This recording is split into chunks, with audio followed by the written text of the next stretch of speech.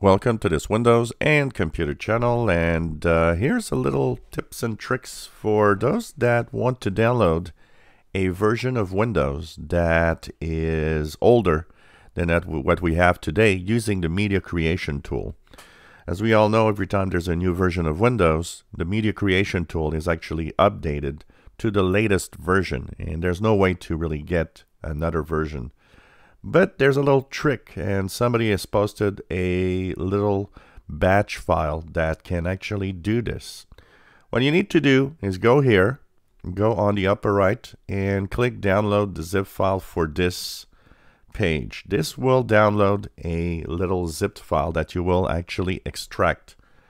And so that's the first thing you need to do. Second thing you need to do is in the same folder, you need to have the media creation tool.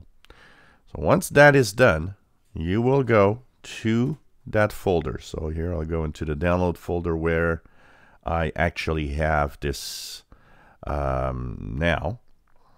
Now you have in this my extracted folder is here. So when you download, it has this weird funky character name that you will right click on, and you will extract all, as you see here at the top.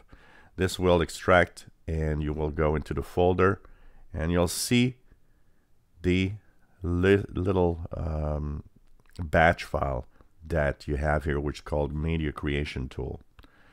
Double click on it. And the smart screen, by the way, when you download the zip file, the smart screen will tell you that this is unsafe, that it doesn't know what to do.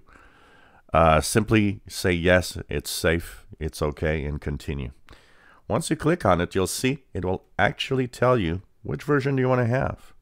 So you can get 20H2, 20H1, 19H2, 19H1, and so on. Up to the beginning, you can get the first version, 1507, if you want. So you'll choose your version, say that you want to download 1903. You'll click there. Now, you see it appears here in the batch file. This will now actually start the media creation tool. Once again, you have to download it from the Microsoft website.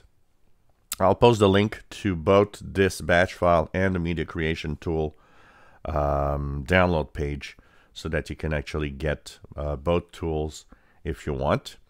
And once you actually have the media creation tool running, it will actually download that version of Windows that you just chose in the menu. So this is cool because it gives you an easy way to simply download an older version of Windows 10 for reinstall if you wish to have one. And this is really, really cool because it is kind of difficult to have an older version of Windows 10 if you don't keep one around on a DVD or USB thumb drive or so on. So it's as easy as that, and it works great. So both the GitHub page with the batch file and the link to the Windows or Microsoft page to download the media creation tool will be in the description below the video. And remember, the smart screen will tell you that maybe it's unsafe to download the batch file. Just say, yeah, it's okay. There's no danger in that batch file. It's really just because it doesn't know what it is. If you enjoy our videos, please subscribe, give us thumbs up, and thank you for watching our videos.